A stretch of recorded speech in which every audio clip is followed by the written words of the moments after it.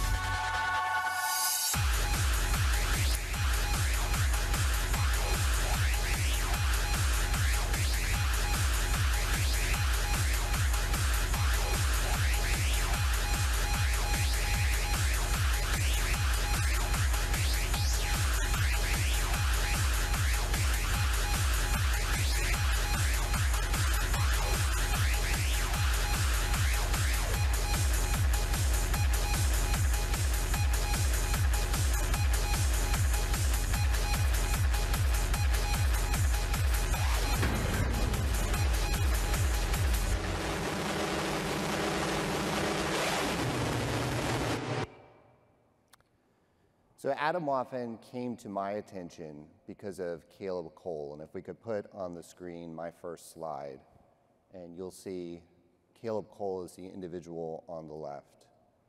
In the lead up to the pandemic in 2019 and 2020, Caleb Cole was one of the leaders of Atomwaffen, responsible for that video you just saw and organizing the publicity for the group.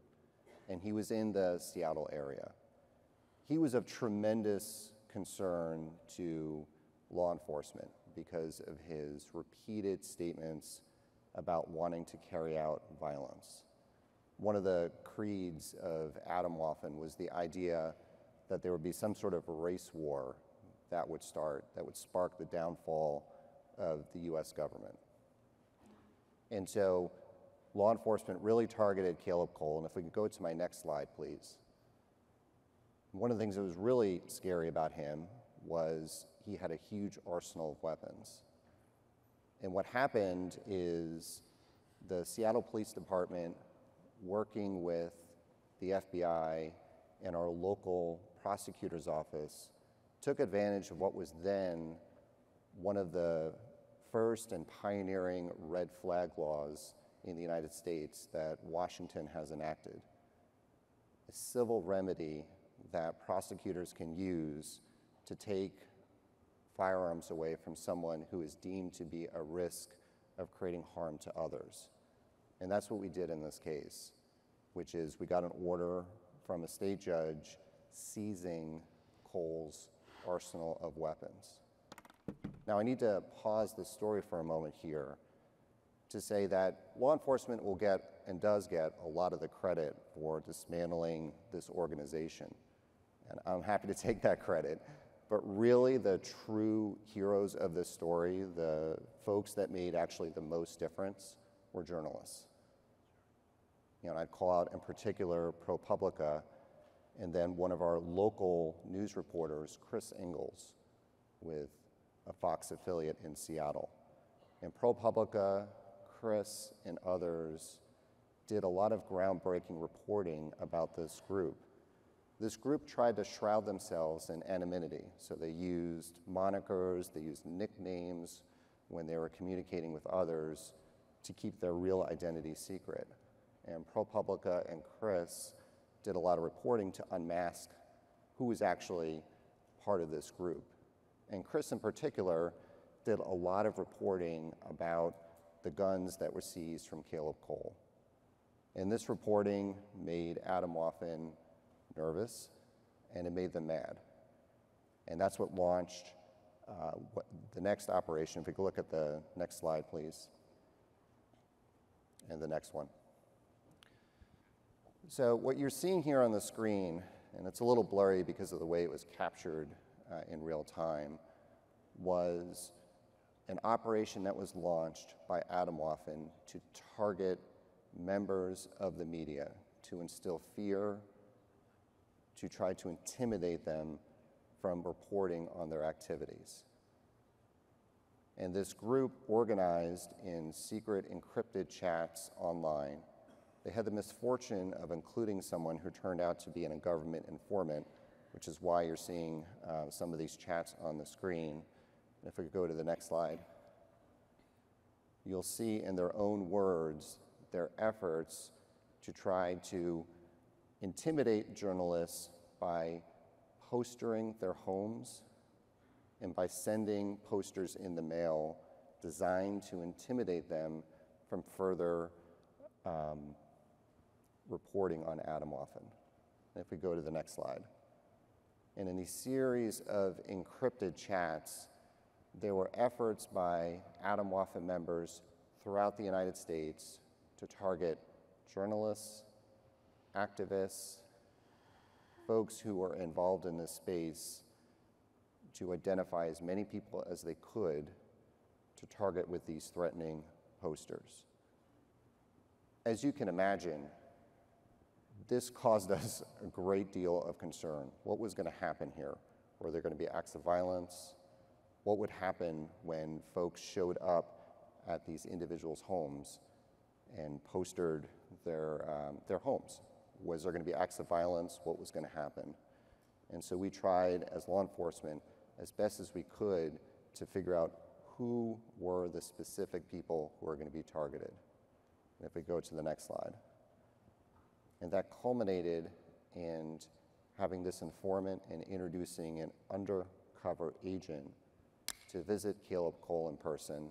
And true to his very core, his very nature, that's him right there. That's how he answered the door when the informant showed up. And in a series in this meetings at his house, we tried as much as we can to identify who these potential victims might be so we could warn them and keep them safe. On the night of the operation in late January, several victims were in fact targeted. If we go to the next slide, and the next one. And you'll see here's one of the posters that two of the victims received. There's a man in a skull mask holding a Molotov cocktail in front of a burning house. That specific poster was sent to a woman who is the editor of a Jewish publication. And it's a little hard to see, but that poster is taped to a glass window, and that glass window was to her daughter's bedroom window. So she woke up that morning, no idea that it was going to be a different day than any other, walked out and saw that poster taped to her daughter's bedroom window. Next slide. This was another poster that was sent. One was taped to a home of someone, and also this was sent in the mail as well. And next slide, please. And this was the poster, Chris Ingalls, that local news reporter that I mentioned.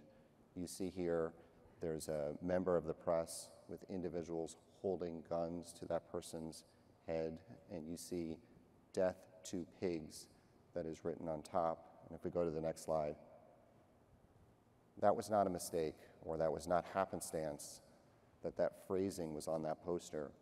That is a picture from the crime scene of one of the Charles Manson murders. So a family slaughtered in their home, and that phrasing was used in Chris's poster. As you can imagine, this caused intense terror. You know, a lot of the victims in this case talked about how unsafe they felt in their home, and let's remember when these events occurred, right in the middle of the pandemic, right when everyone was being told to shelter in place in their home. People were being intimidated, and you saw in those posters that every poster was accompanied with the name of the victim and their home address, making clear that they knew where they lived. And the impact really was tremendous on these victims, and I think Chris probably said it best. And if we could cue up the Chris Ingalls video. The threat against King 5's Chris Ingalls comes after months of exposing Atomwaffen's operation in the United States. So here's Chris's personal story of what he's been living through and how he and his family responded. I was told that trouble could be coming right to my doorstep. Excellent. You can see on my security camera, it was a Saturday night, and I walk out and I meet a Seattle police detective who's assigned to the Joint Terrorism Task Force. And his job on this particular Saturday night was to watch over my house. Here's why he was out there. A couple days just before that, I got a call to come into the United States Attorney's Office, and 2 FBI agents were there, and they told me that they thought that Atomwaffen could be coming to my house. They didn't have a lot of information. They said they didn't necessarily expect violence, but they couldn't tell me exactly what this group planned to do at my house. They just thought they knew where I lived and they were coming. We're at our house and we're just kind of thinking to ourselves, you know, why would we stay here? We didn't waste any time. We had the kids pack their bare essentials into a bag and throw it into the trunk of the car. And we went and we stayed in a motel for several nights. Just wondering if you could put into words that initial feeling when I called you. I just wanted to grab the kids and take them home. And then I realized home is the one place where we shouldn't be. We also had a 24/7 security team that followed us wherever we went. For instance, if one of the kids came home to get their clothes or pick something up, All good? one of those security guards went with them. FBI's been outside now for, I guess, more than 3 hours, and there's just nothing going on. The FBI warned me that just because Atomwaffen was a no-show on one particular night, it didn't mean that this whole thing was over. It's a couple days later now. It's It's actually Wednesday night, and I have just noticed something in my mailbox that doesn't look quite right. There's a letter in there that has a label on it, a typed label that's been taped onto the envelope. Looks suspicious to me. I didn't open the letter. I brought it to the FBI office, and agents opened it and they showed it to me. I did take that letter as a threat. You know, it's covered in swastikas. It shows a phony reporter. It says, "You've been visited by your local Nazis." One thing you have to know about Atomwaffen is they're not just Nazis. They have this insane belief that Charles Manson was onto something. This is a 1960s mass murderer who killed innocent people to try to start a race war. They would write "death to pigs" on the wall in their victims' blood at their crime scenes. And the letter to me says "death to pigs." They're saying, we have your home address, and we idolize a man who slaughtered people in their homes. Right. Before we continue the story of the trial, we're going to talk a little bit more about the background of Atomwaffen and what it is. And Jessica, you've done a lot of work on that. Could you continue the story for us? Yes. Good morning. My name is Jessica Cran. I'm a freelance producer and director. I'm going to be speaking to you about the early days of Atomwaffen, the original founders and members. Sadly, I have not been as diligent as Tom with my visuals and slides.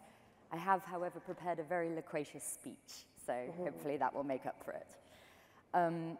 From its inception in 1983, the internet heralded the dawn of a new age, an age of information and access, expedience and efficiency, of innovation and inclusion. Together we could better communicate, exchange knowledge, even organize an action pro-democratic rebellion. And it changed the face of how we conduct business, how we date, and how we socially interact.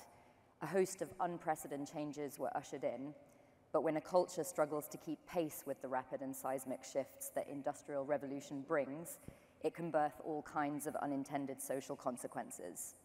In the age of the internet, this includes misinformation, alienation, and even radicalization. In January of this year, I was asked to produce a documentary series for Vice News with a focus on present-day US criminal gangs and terror cells. Of all the groups we spotlighted, it was the fundamentalist white boys who most intrigued me, for in this post-9/11, post-neoliberal, post-Trumpian era, it's they who continue to loom ever large in our headlines, our conscience, and our digital landscape. White supremacist activity is considered by many to be the greatest threat to both our democracy and national security. I've spoken with anthropologists, academics, NGO leaders, and policymakers alike who all speak of the deluge of hate groups and sites popping up on the web daily and of their swelling youth membership. Many white boys, my own nephew included, he's 11 by the way, are beginning to articulate a collective existential crisis or a palpable anger and a sense of injustice, I think, in the wake of movements like Me Too and Black Lives Matter. I think there's a feeling that they're being overlooked, left out, forced to bear an unfair burden of a new bias against the Caucasian male. And as such, it seems like anyone can get caught up in this vortex of hate. And I was particularly disturbed and intrigued by the young men from ostensibly normal backgrounds being drawn to neo-Nazi thought. Millennials and Gen Z, after all, are the largest religiously unaffiliated, politically independent, and ethnically diverse generations in history. It was our grandparents who fought fascism and won. Never again is what we were taught in school while learning about the Holocaust. So what prompts a young man in this day and age to turn to extremist groups that espouse outdated notions of homophobia, racial hatred, and fascist regime? It didn't take many key word search variations of American neo-Nazi youth groups for me to stumble upon Atomwaffen division. And could we play the first video, please? Is there someone inside you?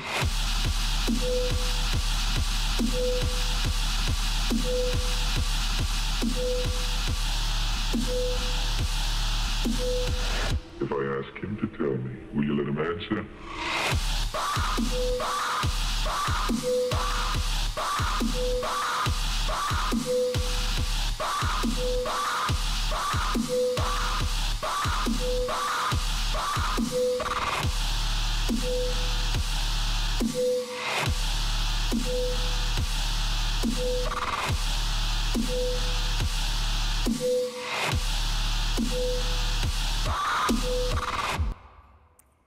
Slick production, heavy bass, very powerful visuals. They're all designed to get the heart rate and the adrenaline surging. And these are the stirring yet very cost-effective recruitment videos and messaging that Atomwaffen Division, or AWD, propagates. Their target audience, as Tom mentioned, is misguided, disenfranchised, and disaffected young men who they aim to draw into their terroristic fold by appealing to their fantasies of being a strong man, a hero, or a rebel with a cause. And the message is simple. Modern-day society, egalitarianism, and woke politics are inherently impractical, corrupt, and irredeemable. As such, in the Atomwaffen Division members' view, the world is speeding to a violent, bloody collapse that will inevitably end in a battle for supremacy. Their name in itself invokes doom. Atomwaffen is German for nuclear weapons. They embrace the notion of white genocide, promote their belief in a Zionist-occupied government, and they extol Hitler's final solution. And as accelerationist Nazis, their only goal is chaos, to undermine the pillars of our society and democracy through a series of ongoing disruptive terror attacks. And by speeding up civilizational collapse, they will foment a Rahawa, or holy racial war, neutralize the black and Jewish threat, and emerge from the ashes to build an all-white utopia. AWD is just one of many breakout hate groups that can trace its origins to Iron March, an online forum that many people here may have heard of that offered safe space for people to exchange ideas and learn about fundamentalist and fascist thinking. In 2015, a young man named Brandon Clint Russell, who went by the pseudonym of Odin, grew tired of what he viewed as idle chat on the forum and issued a call to arms. We are a fanatic, ideological band of comrades who do both activism and military training. No keyboard warriors, he exclaimed. If you don't want to meet up and get things done, don't bother responding. Russell wanted to action the idea of leaderless resistance, of economical lone wolf terrorism, and build a brand of brothers so committed to the cause that they'd join him in real-life combat and tactical training, help him recruit from high schools, college campuses, and even the ranks of active and military servicemen with military prowess and training. As a middle-class boy with a nuclear physics degree, Russell was dynamic, not static. He was able to build homemade bombs using the same ingredients as his hero, Timothy McVeigh. He was able to hold down a job, enlist in the National Guard, and effectively tap into the imaginations of other angry boys like him. One of Russell's earliest initiates was a Floridian teenager named Devon Arthurs, a disturbed young man with a documented history of early childhood depression, ADHD, anxiety disorder, and autism spectrum. Targeted by schoolyard bullies and rejected by his peers, Devon spent hours online playing games like World of Warfare and Minecraft, sites that many parents might view as innocuous, but it's on sites like these that vulnerable kids like Devon are groomed, recruited, and gradually steeped in the violent tribalism as touted by the likes of Brandon Russell. Men like Russell will echo, encourage, and legitimize their right-leaning sympathies. They'll redirect them to the fundamentalist sites that strengthen their faith in hateful dogma and outlandish conspiracy. They'll bombard them with shocking visuals and violent motifs until they're numb and immune. And they will offer solace, camaraderie, and a raison d'etre to fill the void of these boys' often lonely and sometimes directionless young lives. The difference between groups like Atomwaffen and other neo-Nazi groups that we've seen throughout US history is that where once such groups could physically congregate, they now use the web to communicate covertly, recruit nationally and globally, spread their insidious message, and reach into the bedrooms of even US middle-class suburbia. It was on the web that two more dejected Massachusetts teenagers stumbled across Russell's fledgling militia, 20-year-old Jeremy Himmelman and 17-year-old Andrew Oneschuk. Like Devon Arthurs, Himmelman had a history of depression, anxiety, and suicidal tendency. He had long struggled to find his place in the world, eventually becoming enamored with his German heritage and Nazi doctrine. Andrew Oneschuk, like Brandon Russell and Devon Arthurs, came from a stable middle-class home, an impressive and decorated military legacy, and had grown up shielded from extremist politics. But Andrew, too, was depressed, alienated, and diagnosed with defiance disorder. He too had suffered the torments of bullies and struggled to forge lasting or meaningful relationships in school until he discovered the other boys online who shared his worldview. Thereafter, he began brandishing Nazi pins, unfurling giant swastika flags, and lashing out at his family, calling them traitors to their race. He spent hours online bonding with members of AWD's Ukrainian sister cell, Azov Battalion, ultimately purchasing a fake passport and ticket to Eastern Europe to train with his extremist brothers-in-arms. Russell eventually invited the East Coast boys to join him and Devon in Tampa, Florida, and it was here that they would secure an apartment, live together, and further the AWD cause IRL in real life. The boys transformed their gated Floridian apartment into a treasure trove of Nazi memorabilia. Fundamentalist literature like Mein Kampf and the Turner Diaries lined the bookshelves. A framed photo of Timothy McVeigh had pride of place on Devon's living room console. AK-47s and other semi-automatic rifles lay scattered about the rooms, and the garage was stuffed with homemade bomb-making materials. But the boys' youthful testosterone, underdeveloped prefrontal cortexes, and social alienation proved a toxic cocktail. Devon Arthurs continued to grow increasingly paranoid in Andrew and Jeremy's presence. Tensions soared as Devon dived down a new online rabbit hole, Islamic fundamentalism, for which he was certain Jeremy and Andrew were mocking him. Ultimately, in a momentary flash of fury, Devon grabbed one of the rifles and shot his own comrades at close range. At the time, Jeremy Himmelman was 21, while Devon and Andrew were barely 18. Just months later, in Virginia and California, 2 more AWD recruits would go on to commit homicide. 16-year-old Nicholas Giampa and 20-year-old Sam Woodward also suffered from childhood depression, bullying, and autism spectrum. After signing up with AWD, Giampa went on to execute his girlfriend's parents, while Woodward chose to slay a former Jewish gay classmate before burying him in a shallow grave. So within the first 7 months of its formation, Atomwaffen Division had been linked to 5 murders, all at the hands of the group's adolescent recruits, a testament to their unique and effective brand of indoctrination. What linked all of these misguided young men? In my mind, it was the obvious parallels of depression, anxiety, learning difficulties, and sometimes autism, none of which connote or predict violent or fundamentalist behavior, but all of which marked them as different from their peers, set them apart from the modern world, and made them vulnerable to hateful messaging. Almost all had a preoccupation with finding acceptance and a place to call home. Tragically, this was among the ranks of the AWD. But perhaps most tellingly, even AWD's founder, Brandon Russell, suffered from autism, anxiety, and ADHD.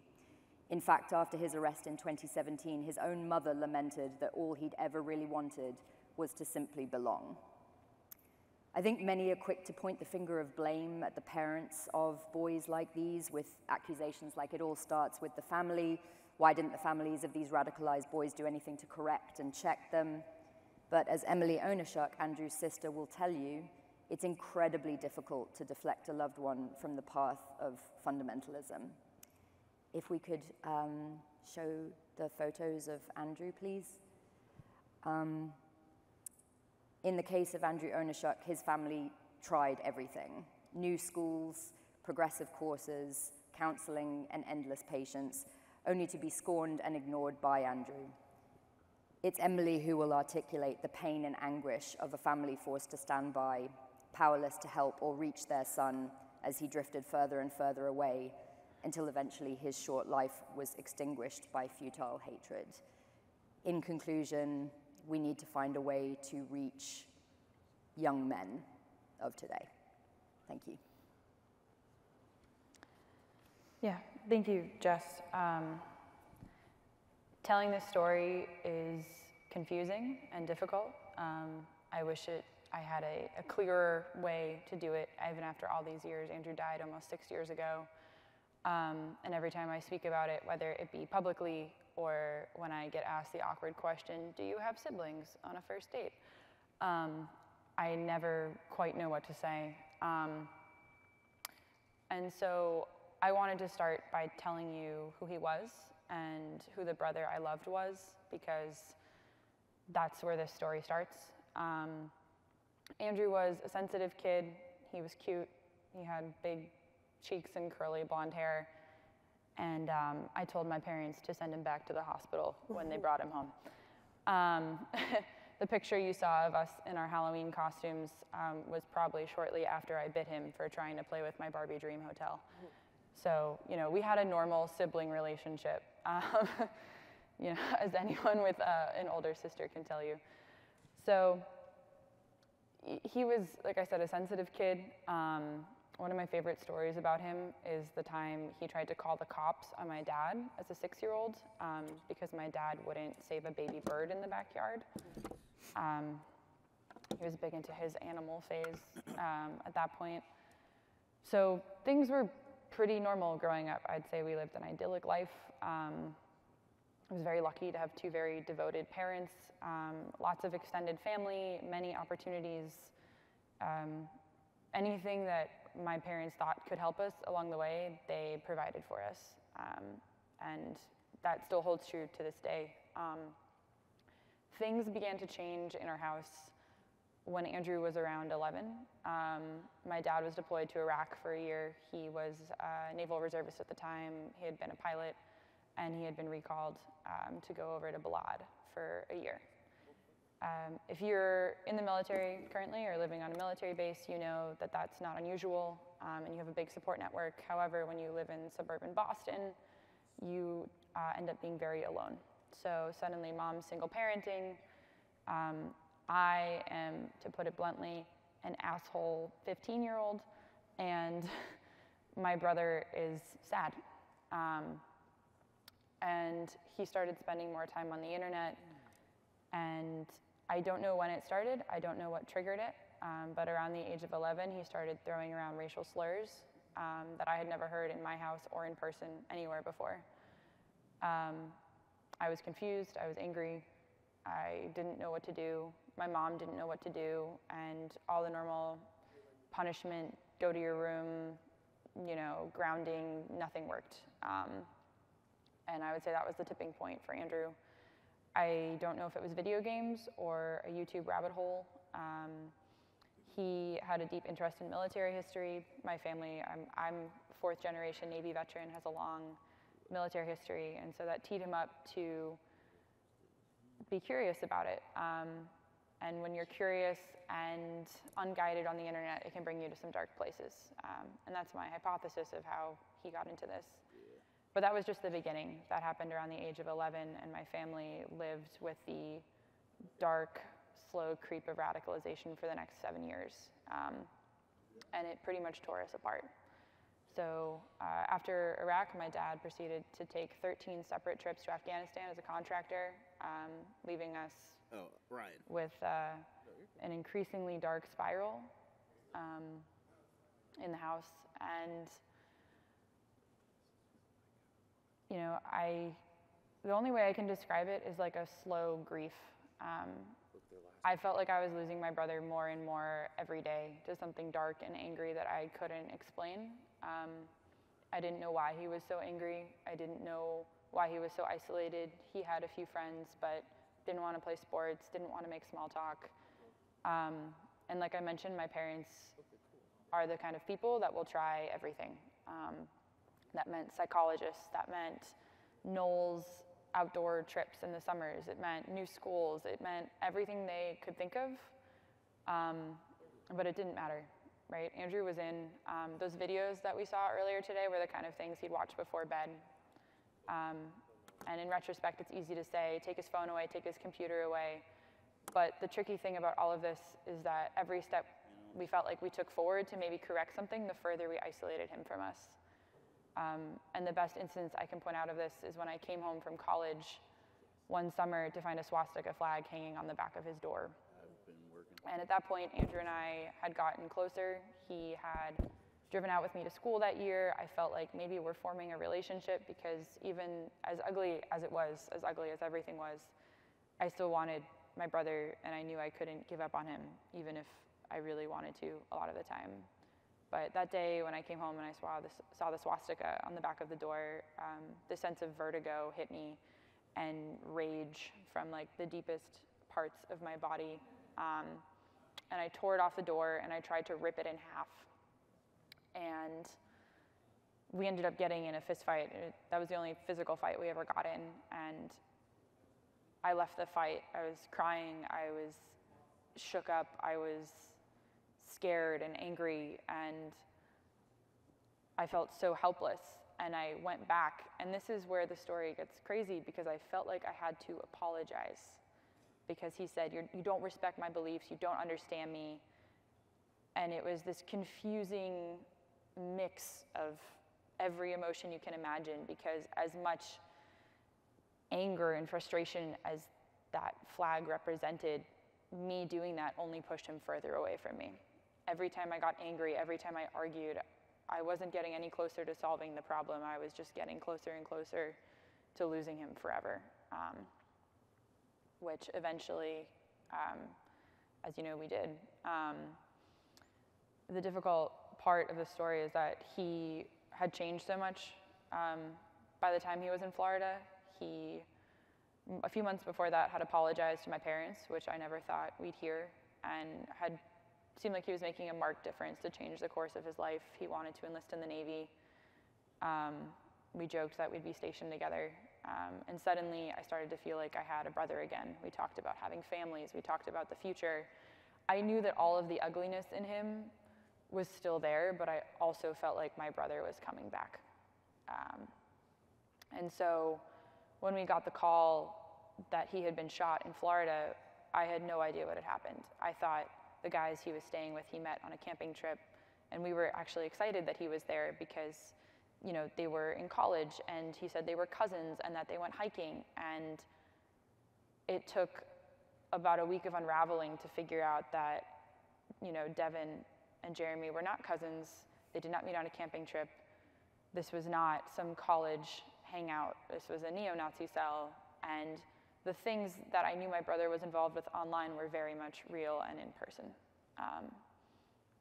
which made the whole thing infinitely worse, because it's one thing to lose a brother and a child. It's another to be hit with this. And then it's another to have the media hound you afterwards looking for sound bites.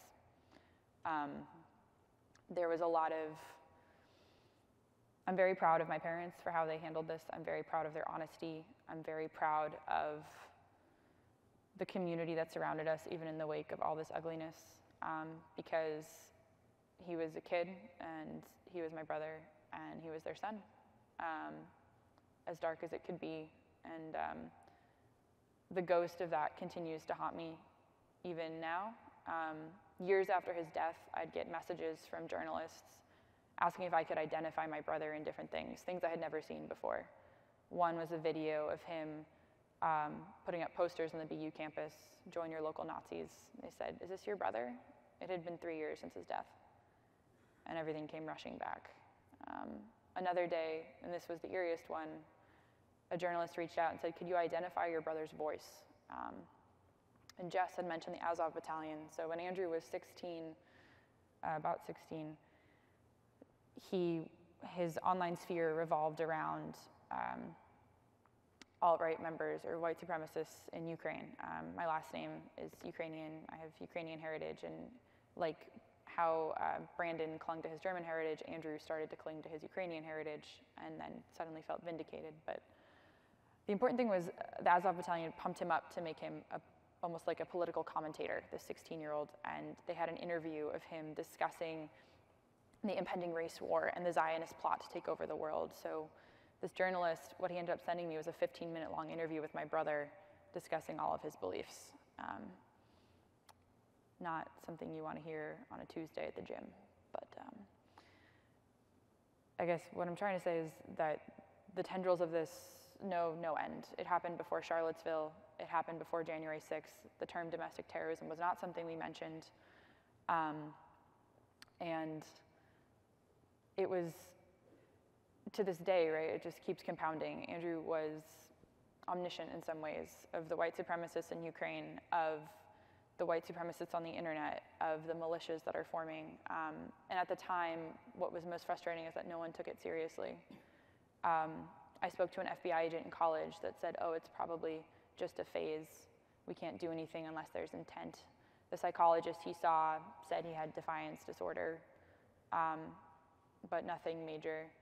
And I think the real kick in the gut was after he died, and the FBI agent in Tampa reiterated that, oh, it's just a phase. These boys usually grow out of it when they get girlfriends.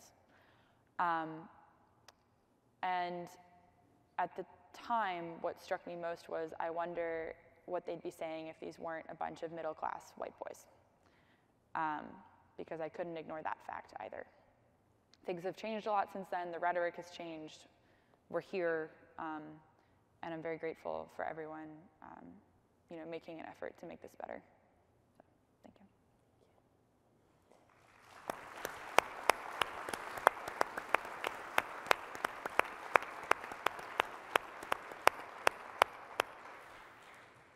So there are many, many different kinds of victims of these groups. And Tom, tell us a little bit about your trial. Tell us about bringing justice in that case.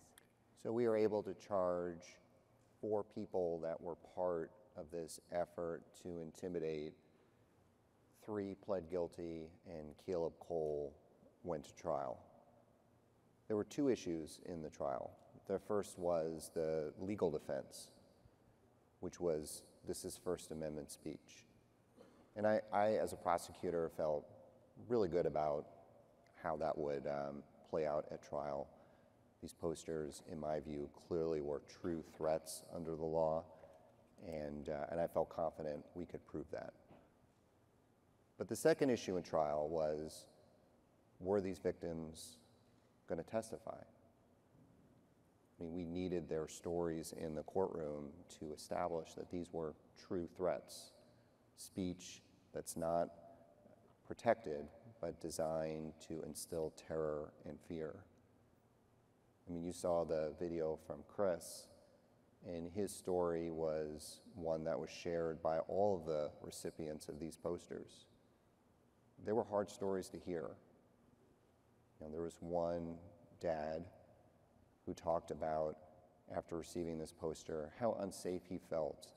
And he talked about some random Sunday morning where he was making pancakes with his young daughter.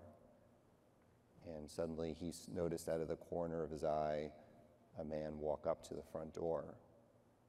And he dropped what he was doing and he grabbed his daughter and was prepared to tuck her away when he then realized it was an Amazon delivery person. These victims lived with this fear. Another victim talked about that for the weeks following, she would take a stick to lift the door of her mailbox because she was worried about what would be inside. But the victims did show up. And the courage that they showed to participate was remarkable.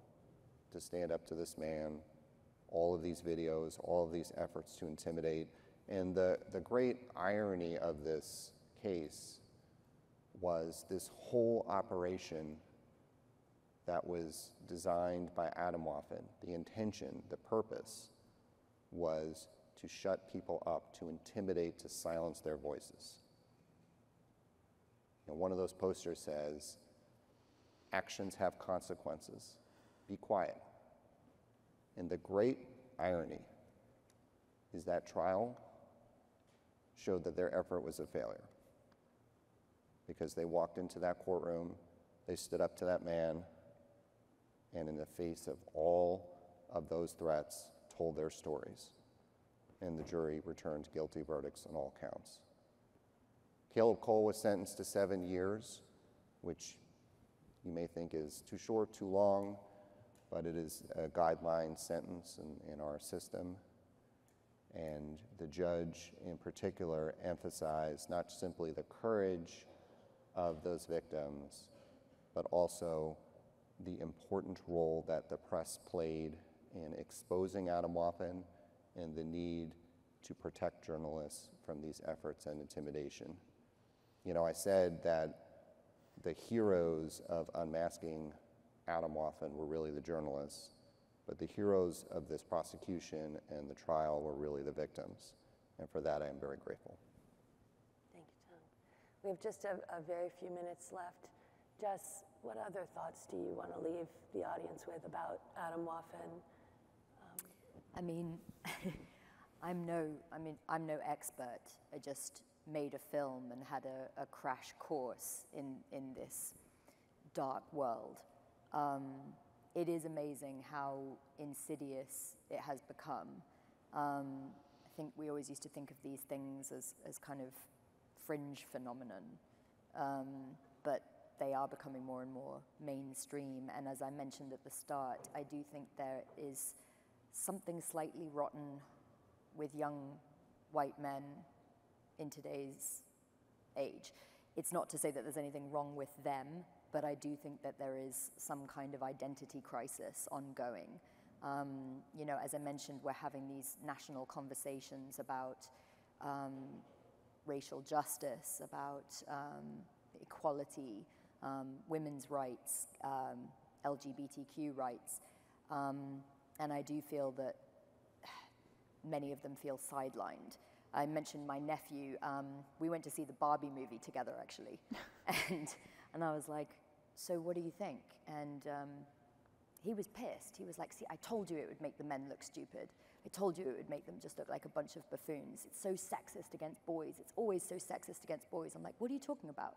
He's like, "Boys get punished more. The girls get, you know, all of the favorable treatment in school. They get all of the favorable treatment in general." I was like, okay, hold up a minute. I understand what you're saying. The men do look kind of ridiculous in this film, but you do understand that it's about empowering girls, and you do understand that women were sort of subjugated and repressed for hundreds of years, right? He was like, "Yeah, but," and I was like, "Well, so do you think that there's a way that we can empower young women without alienating young men?" And quick as a drop, he was like, "No, there's no way. There's always a winner and a loser." So I don't know what the solution is. I mean, Emily and I talked about it when we were first, you know, beginning to work together, and we thought, how can we reach young men? Because even though I've highlighted that a lot of these boys suffered from similar conditions, it is not to say anything disparaging about those conditions. Lots of people suffer from ADHD and anxiety, myself included. As I say, I do think there was, you know, something about being an outsider, and because these kids now live in a very different realm than the one we did, as I mentioned at the start, it's very much a digital realm. It's not so much IRL forward in real life, it's all online, and so you can craft a completely different persona online. In the case of a lot of these boys who I think felt disempowered and rejected, they could feel like a strong man. They could feel like they were, you know, part of something big, that they were exposing the real truth, because kids are politically savvy today and they understand that things are a bit broken, or at least fraught politically. They know enough to know that politicians lie or are hypocrites, so what do? Burn it all to the ground, it's all broken. But I don't know if there can be more.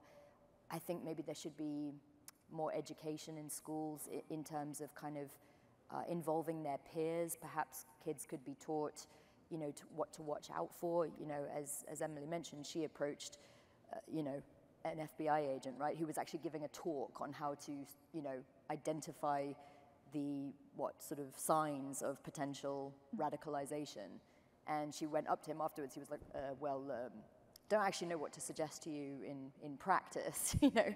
But, you know, if we could encourage more kids to be sort of active bystanders, maybe come forward and explain to their teachers, I'm concerned about my friend, he's talking about Hitler, he's making swastikas in art class, you know, and if, I don't know, I think more available counseling, you know, it's hard.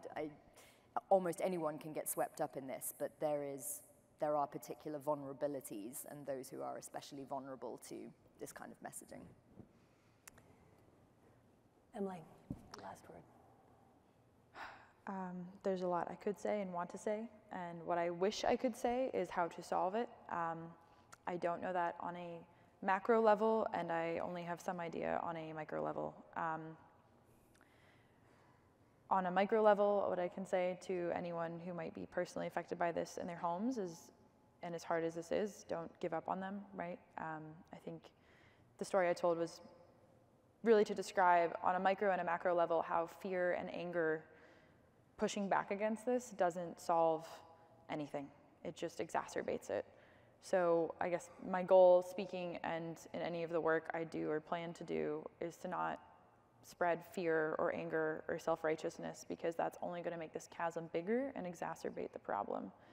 When Laura and I were talking about this panel, she was asking about the work I do now, and I don't have a group, I don't have a foundation, but I did think of something that I think is important to share, and I'm pen pals with Brandon Russell. Well, I was before he got his privileges revoked to write from prison, but it was very important for me to humanize both of them, because at the end of the day, it wasn't out of the question that Andrew was going to be on the other side of one of those guns. And I needed them to be people and not monsters, and I think it's important that we all remember that, because they are people, right? These are going to be someone's brother, kid, sibling, friend, nephew. And the more we make this about us and them, the further we get from solving this problem. The other thing I know for sure, after running around this problem in my head for many years, is you can't do this by yourself, right? It takes many people coming together, thinking creatively, and bringing people who think very differently, and generally people that you don't agree with, to get to the root of it. So I do not have a 12-step make your kid not a Nazi program, but I can leave you with those sentiments. And I'm so grateful to all of you that are here, that have spoken to me, that have shared your time and your thoughts, because this is the most hope I've had about this problem in, now it's been a part of my life for 14 years. So thank you. Thank you.